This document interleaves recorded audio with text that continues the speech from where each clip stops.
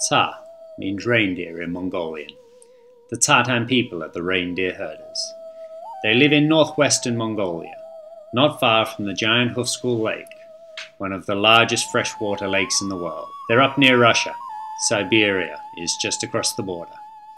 The Tsatan are one of the last nomadic tribes, and they live in tipis. They're a tough people. You have to be to survive up there. The temperature ranges from about -25 to -45 degrees Celsius in winter. There are only approximately 280 Tsatan people left living in the traditional way. They do not have access to modern medical or educational facilities. The reindeer are their means of survival, and they use them for their meat, for clothing, and for transport. From Ulaanbaatar, the capital of Mongolia, it takes between 2 and 3 days to reach the Tsaatans. First stop is the city of Murun, a 1.5-hour flight.